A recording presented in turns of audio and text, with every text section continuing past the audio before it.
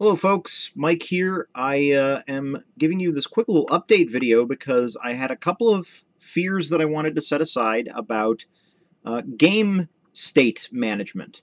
What do I mean by game state management? Well, think about your quest log, your inventory, your character's experience points and levels, all of the stuff that has to carry around the game in between levels. In past versions of Unreal, there was very limited functionality built in for being able to do this, up until, I think, Unreal 4.5 might have been the version that they introduced this, maybe 4.6, something like that. But at some point, Epic added this class called Game Instance, which is designed for exactly that purpose. It is an object that will, basically invisibly stay around in the background and keep whatever variables you put in there, whether you've loaded levels or not. And so if you have all of this global data that your game needs to be able to keep track of, that's where it'll live. It's very similar to how I use game managers in Unity, but those need to be attached to something in the world via a don't destroy on load type of object. This is something that is just universal to your game. And so you can see I've got my blueprint for it, and I've added this sub-object to it called Inventory Manager. You can't add components to this because it's only a U object and it's not an actor. So what I was worried about was, if you had a sub-object attached to this, if you had just a U object derived class underneath your game instance referenced as a variable, would it actually keep its data between levels, or would this actually live in a space where it would get garbage collected or destroyed?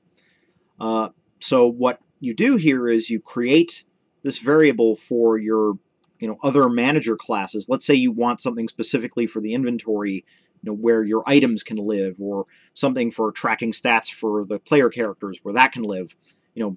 Big organizational help.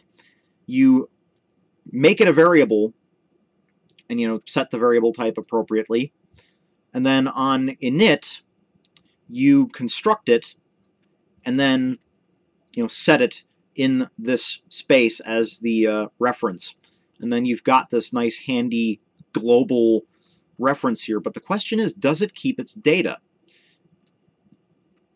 Now I'm calling this an inventory manager, but it's not actually an inventory manager. It keeps around a test value for right now, and that's all this is just the test integer.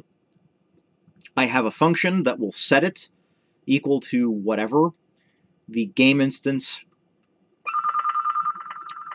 bloody phone, the game instance has a function that then goes through to that, setting it directly to 82.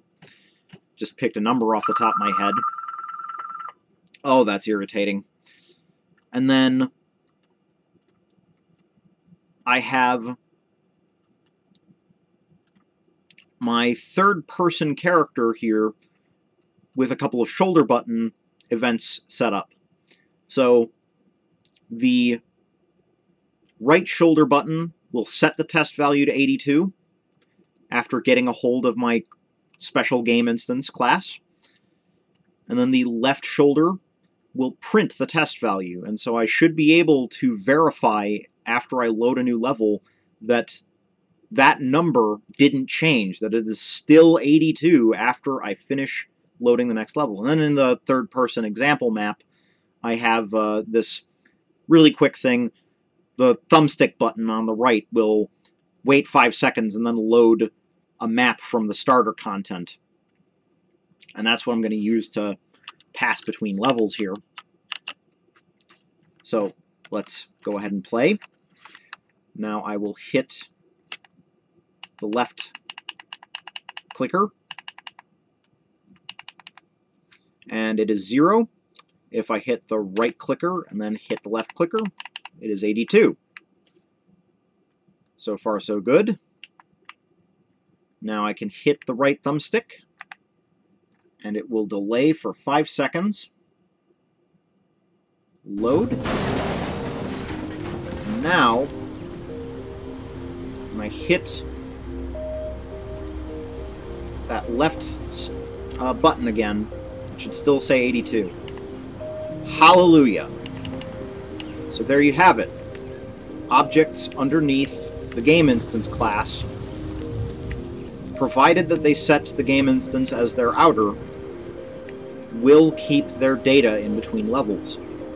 That is a huge win for organization and order in my game management, because boy, you would not want to have inventory management, character stats, and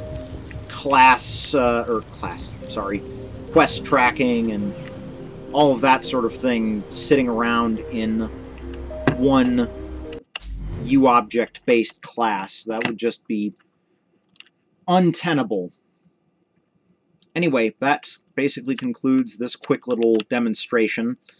As one last little detail in case you are wondering, under Project Settings, you go to Maps and Modes. That is how you set which game instance class you're going to be using.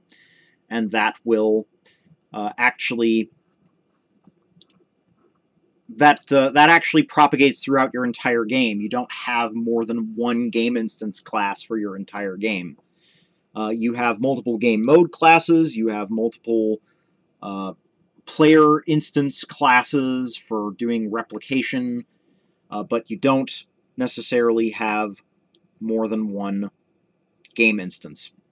Anyway, that concludes this Quickie.